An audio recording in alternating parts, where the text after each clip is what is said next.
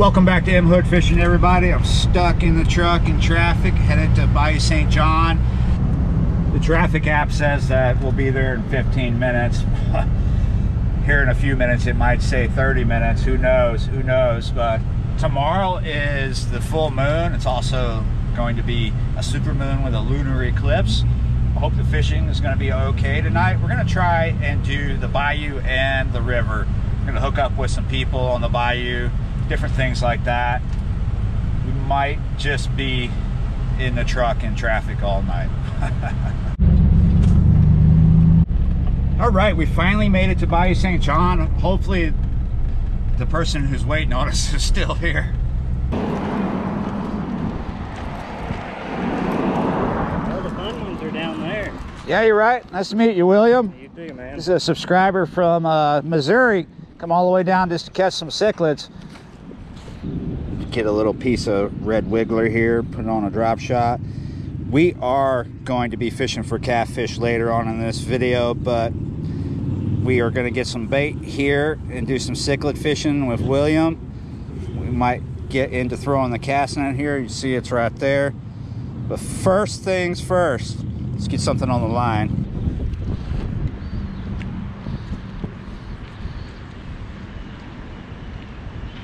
All right, so where I'm at, there is a concrete bulkhead that slopes down. We're kind of in this corner here on the bayou. There's a pump over there. Right here where I'm at by these trees, you see the trees?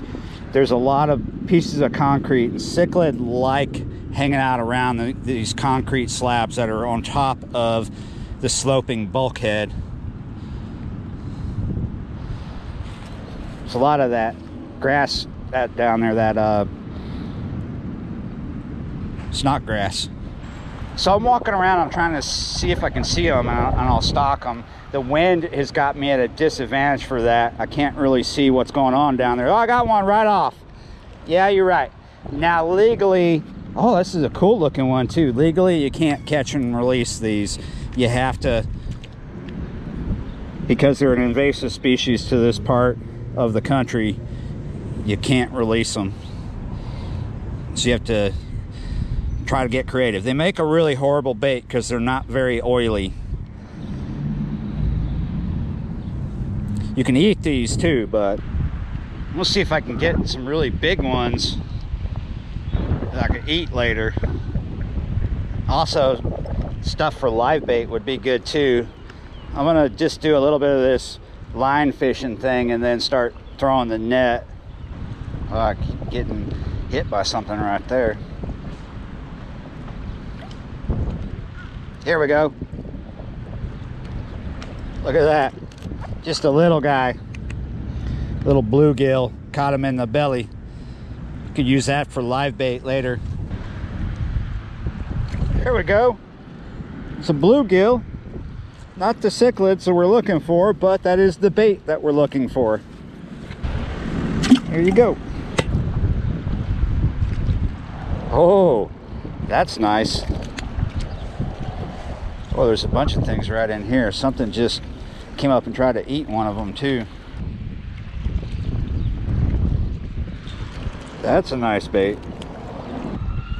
I think I see a nice looking cichlid.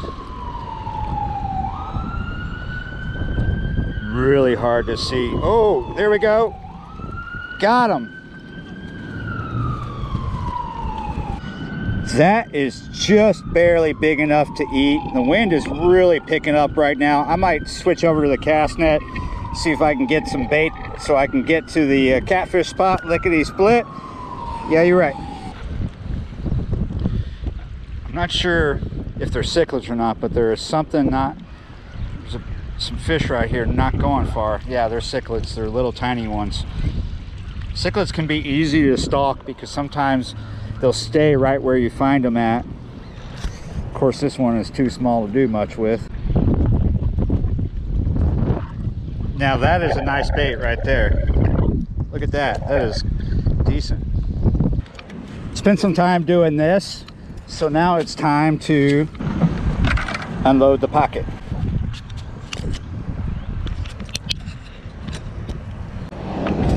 Somebody said they wanted to see the bait in my pocket. It's a little hard to do, but here we go. There's one.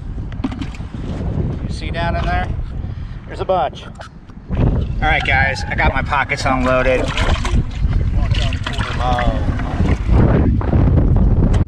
All right, dude, man, it was nice to meet you and fish with you. Craig and I are gonna go to our river spot now. We got plenty of live bait, but time is ticking. We gotta get there. Come on, check it out. We're here. This is the Fly, Audubon Park on the Mississippi River. Now this place closes at 9. We have about maybe 3 to 4 hours to fish here, and I think that is just enough. As you can see, the dredge is still here. It's not looking as active as it was before, but it's making noise over there. We're gonna fish nonetheless. Looks like the bait that I would actually prefer to fish with is in here pretty thick, but I would not suggest throwing a cast net in here right now. This is very snaggy. Mostly tonight, we got live bait. Some are big. Ooh, that we could actually cut up. Let's do that. First bait, how's that looking?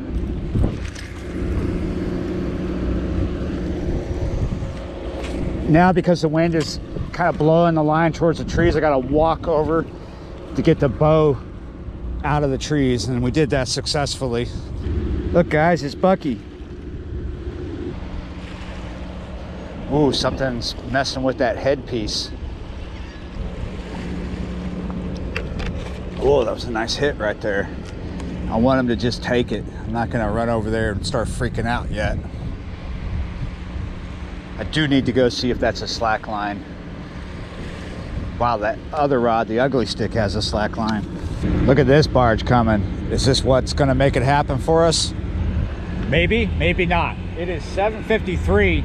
We're really close to 8 o'clock. That means we have a little over an hour to fish here. We've just been getting little bites here and there that I've shown you. Oh man, is it the moon? Is it this dredge over here that's running their generator?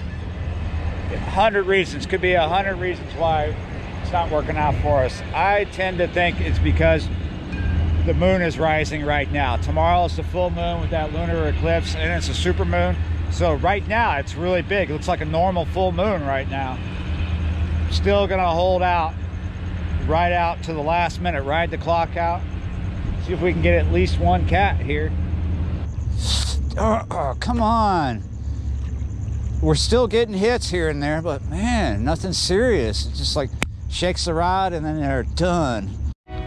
The train is a-coming and I'm getting out of here. It is almost 9 o'clock. The cop is cruising around, pushing people out. Just doesn't happen sometimes. Just sometimes it doesn't happen. Probably has a lot to do with the moon. I mean, it's pretty big. It looks full right now. It's up above us. Well, thanks for watching and subscribing, and I will see you next time.